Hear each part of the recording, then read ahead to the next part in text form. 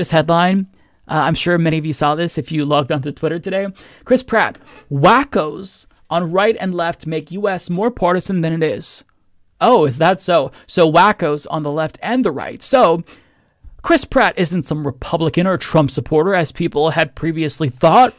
He's an enlightened centrist who is going to go out of his way to compare fascists to the left. Now, I'd like to know what his definition of a right-winger and a left-winger is, but for people who don't necessarily know, leftists in this country, wackos like myself, we want to give everyone health care.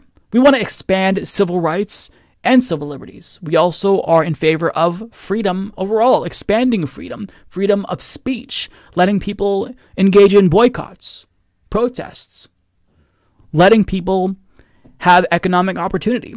Whereas the far right in this country, well, they want a white ethno-state.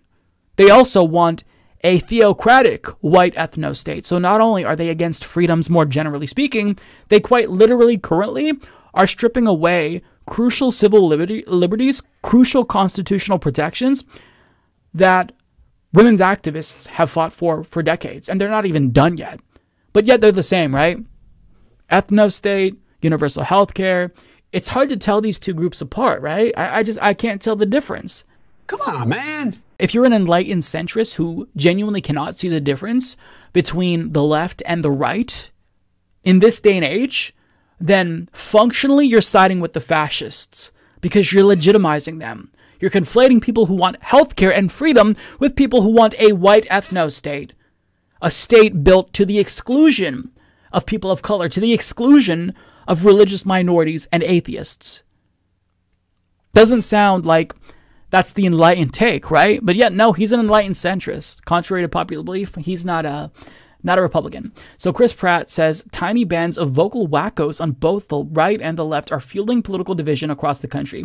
There's an illusion of that we've gotten more partisan, but the truth, if you're looking at it from my understanding, which we shouldn't because you seem like you have a very low IQ, is there's a very small group of wackos on the right and a very small group of wackos on the left. The Guardians of the Galaxy and Jurassic World Dominion star told ITK in a recent interview. Each of them are sort of echoed through mainstream media. Really? So far left extremists, wackos are on mainstream media? Which one? Are you saying that MSNBC is far left? Like, where are these far left voices? I really want to know what he believes constitutes a left winger and a right winger, because I would guarantee his perception is skewed. Whether it be Fox or whether it be CNN. Oh, so it's not even MSNBC, it's CNN. I just had to read a sentence further. Holy shit. So does anyone like hate all those far left wackos on CNN? Look, if you're an enlightened centrist, my dude, CNN is your network. This is the centrist news network. Okay, this is the network for enlightened centrists who just, they support the status quo. They opt for institutionalism. But I mean, this enlightened centrist thinks CNN is far left. What a fucking moron.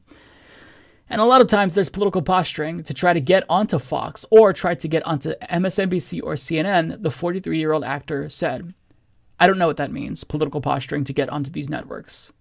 I mean, you need to explain that point more. Pratt said there's a big group in the middle, politically, that instead of moving right or left, is kind of moving up and down, really. So he's, I guess, envisioning like this separate four quadrants, the political compass, maybe, where it's like authoritarian, Democrat, small d Democrat, and then left, right? So people are moving up and down between authoritarianism and democracy. What he's saying, what he's saying makes no fucking sense. Chris Pratt is so stupid. And I love how he probably did this interview with Men's Health to improve his image, since people hate him and dunk on him all the time. But he's just making matters worse. Like, I already didn't like Chris Pratt, but my feelings weren't necessarily strong. But this interview single-handedly moved me into the, oh, I really fucking hate this douchebag because he's full of shit. And he's trying to sound smart. He's trying to sound like an enlightened centrist, but he sounds like an uninformed dipshit. So they're moving up and down and becoming disenfranchised and disengaged from the political process. Wow. Wow. So such a wonderful, profound take. Nonpartisans, he said, feel like no one's really representing them. Yeah, they're representing rich assholes like you. Pratt said he and his team and the team behind his latest project veered it a little bit away from politics. Pussy, that is an enlightened centrist thing to do. You veer away from politics because you don't want to ruffle any feathers. Too late, because to take this stance that the far left and the far right are the same, you're taking a stance, buddy, but it's not the stance that you think that you're taking. You're siding with the fucking fascists. From refocusing the Prime Video series, The Terminal List, into more of a psychological nail-biter compared to the best-selling 2018 political thriller of the same name that it's based on, authored by former Navy SEAL Jack Carr. Oh, I'm sure that's going to be fucking great. Okay, I don't want to hear about the dumbass show. Ultimately, this is a story. Okay, don't care about the story that, or whatever the fuck show he's promoting. But he did this article in Men's Health, or this interview in Men's Health. And if you can see here, look, he has a normal car. He's wearing normal clothes like normal peasants, right? He's a peasant just like all of us. He's wearing open-toed shoes just like all of us. Very relatable. So he's going to explain how he's not actually this fundamentalist Christian who's homophobic as it seemed like he was, right? But I'm going to tell you why his explanation here is complete bullshit, because as a former fundamentalist cultist myself, I know all the semantic games that they play, and he's playing all of them.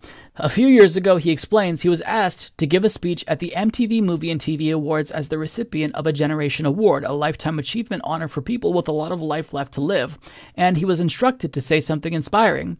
So, standing next to a trophy made of golden popcorn, he spoke from the heart. Quote, "God is real." Citation needed. God loves you. Okay, you have to prove that God is real in order to then prove that God loves me. But I'm being a little bit nitpicky. God wants the best for you. He also said, don't be a turd.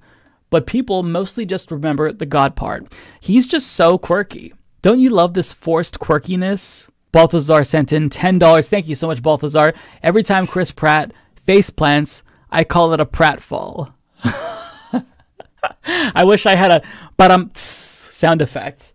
Instead, we'll apply this one to Chris Pratt. Beta! Okay.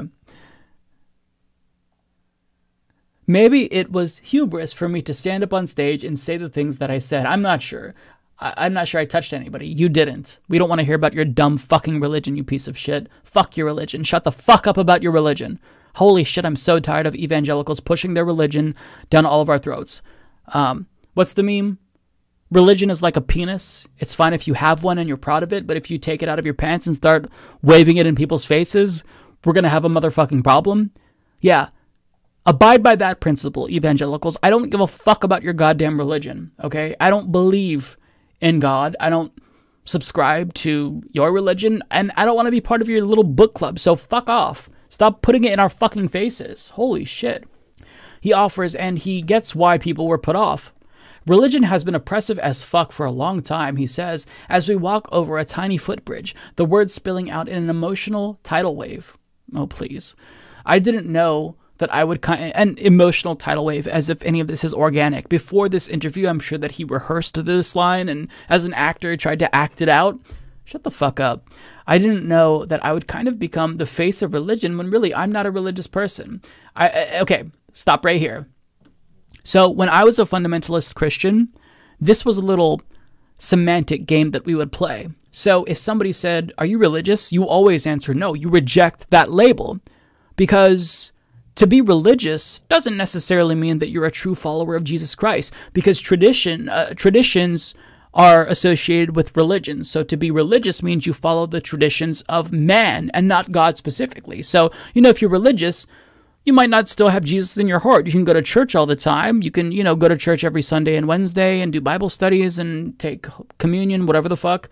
But you're not really a follower of Christ unless you accept Jesus into your heart. So religion is kind of like this middleman in the eyes of fundamentalists, to where you don't have to go to church to be a follower of Jesus. So if you cut out religion and just follow Jesus directly, then that's really the essence of Christianity. So if people, if you're making your Jesus pitch to them and they say, well, I don't like religion, you could respond, by being pretty personable and relatable by saying, oh, well, I don't like religion too. I hate religion. In fact, religion historically has done a lot of bad things, which is why I cut out the middleman and I stopped being a religious person, and I just started directly worshiping Jesus. That's the game that he's playing here. I think there's a distinction between religious, adhering to the customs created by man, boom, there it is, oftentimes appropriating the awe reserved for who I believe is a very real God, and using it to control people, to take money from people, to abuse children, to steal land, to justify hatred, whatever it is. The evil that's in the heart of every single man has glommed on the back of religion and come along for the ride. Right, which is why you just have a personal relationship with Jesus Christ. Is that it? Is that what it is, Chris Pratt? So fucking full of shit. So full of shit. I believe, but I get called atheist even if I follow Jesus. Apparently I need a label. Embrace the atheism. Embrace the atheist label. Because if you don't follow every single tenet of their draconian religion, you're as good as like a deviant in their eyes anyway. These people are psychopaths. Say what you will about Pratt. Oh, I will, bitch. But these are big ideas he's openly wrestling with, and it's something I can't imagine another celebrity in his shoes saying. What? You can't imagine? This is a celebrity who was outed for going to a church that he claims he didn't go to, but Hillsong Church, and then like people realize he's this giant religious piece of shit. And so you're shocked that he's talking about religion and trying to do like a little bit of PR damage control? Really?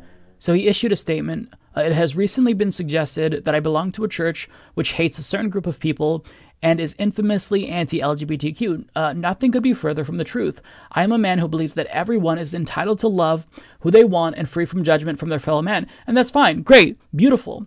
But if you still belong to a church, any other church besides like an Episcopal church, then if you're giving money to that church, odds are you're still supporting homophobia. Ask your church. So he goes to a different church, he claims, not like the Hillsong Church. But if he were to ask his pastor, hey, my friend wants to get married to a man, would you marry him?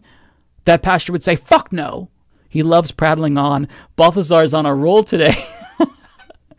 So, I mean, these churches, like, okay, someone in my family literally had the audacity to invite me to church. Deeply offensive to even assume that I would entertain that for a second.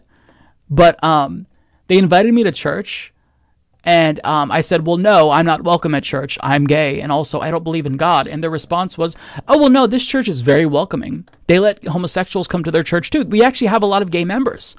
And my response was, oh, really? They're welcoming. So would that pastor perform a gay wedding and host a gay reception? And then the answer is, well, I mean, maybe he wouldn't. Yeah, that's what the fuck I thought, bitch. That's what the fuck I thought. Okay? The only churches who are actually accepting are Episcopal churches. That's it. That's the only churches that are really accepting. Maybe Scientologists of LGBTQ plus people, but you may be worse off if you go to that church than any other church, because it's a cult. I mean, they're all cults, but yeah. So I'm basically over this article at this point. But I just want to show you. Look at how relatable and quirky he is. He is shooting the water hose like a gun. He's acting really silly. He's like, he's just like us, folks. These celebrities are just like us. So when we bust out the guillotines and start, eating the rich, don't eat him. He wants you to know he loves you. He's not this religious dipshit. He wants you to know that he loves LGBTQ plus people. Don't come for him. Okay, bud. I mean, these fucking, GIFs in here are very cringeworthy. Like, what is this? What is this? Imagine, them saying, okay, I've got the camera ready. Okay, action. And he's like, throwing food in his mouth. Like, what the fuck is that? Okay, I'm sorry. Rich people are so weird. I'm gonna come. Do not come. Come. Come. Come. Come. Come.